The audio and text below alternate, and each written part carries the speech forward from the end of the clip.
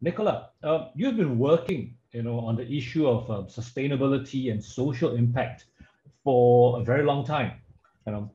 You were also part of the process contributing towards the whole establishment of the SDGs. Um, how, from your perspective, how has the global picture vis-a-vis sustainability SDG, do you see that it has changed since your time there?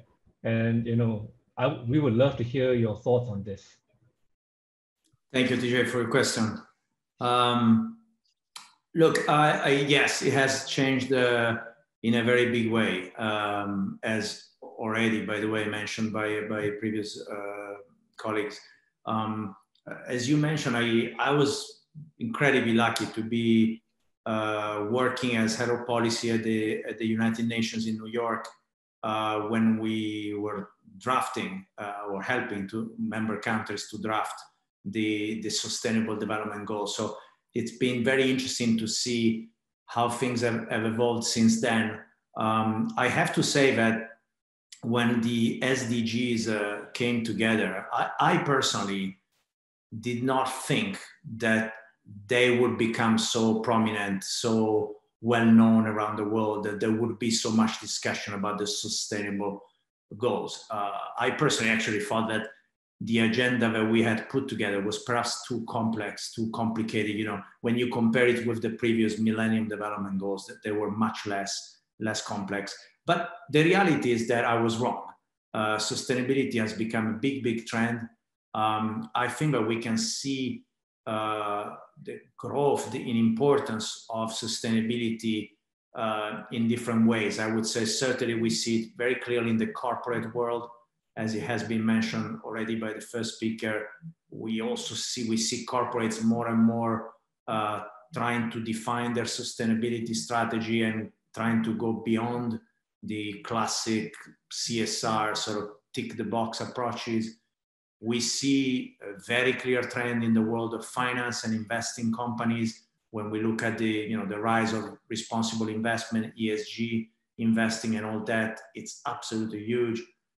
We see it, of course, with the now growth in terms of quantity and quality of social enterprises. So companies that place at the very heart of their mission the idea of sustainability and societal impact. So this growth, I think, is clearly now accelerated, well, on the one hand, by a long-term phenomenon, which basically the arrival of a new generation of consumers, of investors, or employees, younger people that are much more aware of societal issues. And also, I would say this whole trend definitely accelerated by the pandemic, which I think brings about a sense of urgency around sustainability from all of us. So big rise in sustainability. At the same time, what I would like to highlight is that, and perhaps this is the less rosy part of the picture, is that there is also with it a big rise in greenwashing, in calling sustainable what is not sustainable.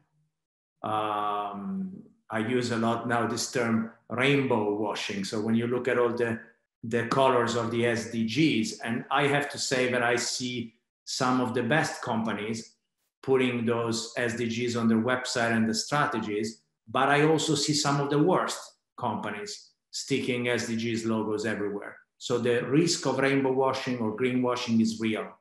And so what I would say here is that the rise is there, but I would dare to say that this is perhaps no longer the time to celebrate sustainability, but perhaps to protect the integrity of the concept. Thank you very much, Nicola. Interesting. I have learned something new today, rainbow washing.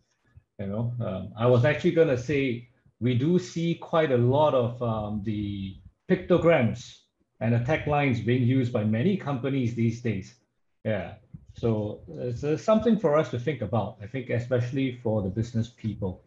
But yes, definitely it's time to protect the integrity of the SDGs. We were talking a little bit earlier about, I guess, with Ayako-san private-public partnerships. Yeah. From your perspective, how can policymakers support the development of sustainable and inclusive businesses?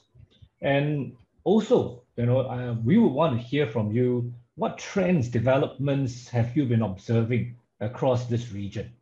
Nicola? Yes, thank you. Complex question, but let me try.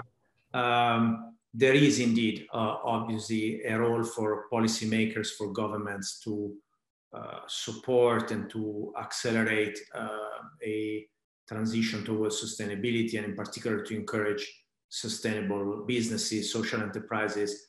I think that there are at least 4 things that policymakers, governments could do. The first has to do, and I would like to refer in particular to social enterprises, which are a very important and, in my view, still relatively neglected part of this landscape, and neglected by governments and policymakers. First, helping to define legally even what social enterprises are. Helping to define as precisely as possible what do we mean by sustainability, what do we mean by sustainable. So there is an effort, obviously, that is going on in some countries, but that needs to accelerate in terms of clarity as to what are we talking about. What can be defined as social enterprise, what can be defined as sustainable business. So this has to do with legislation. It has to do also with, in my view, with a certain control over certifications, because we see now the abundance and emergence of all sorts of certifications around sustainability. The second one, in my view, has to do with taxation.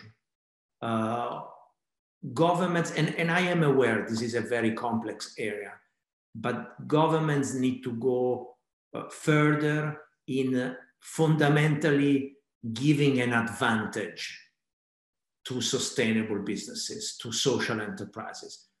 What I find incredible still is that in most countries, certainly in Asia, but this applies, for instance, to Europe as well.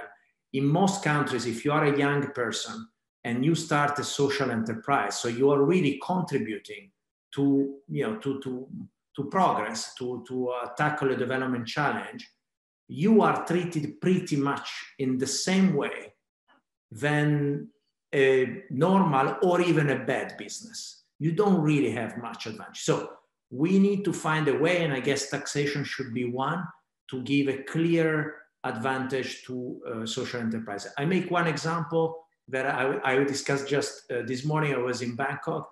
In the same street, I had a very big, very famous coffee shop chain that starts with S and ends with Bucks.